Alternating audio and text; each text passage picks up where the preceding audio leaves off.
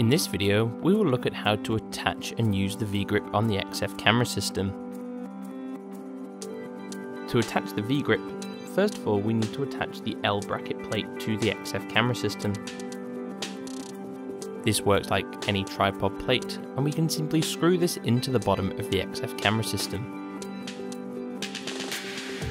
Please also make sure that you have removed the small rubber cover to reveal these pins for extra communication.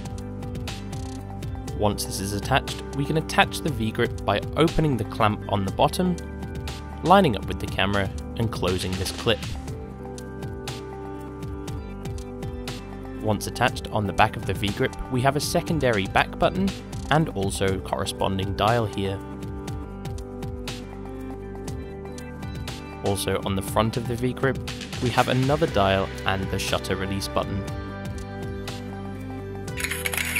Attaching the V-Grip can make shooting in portrait mode a lot more comfortable.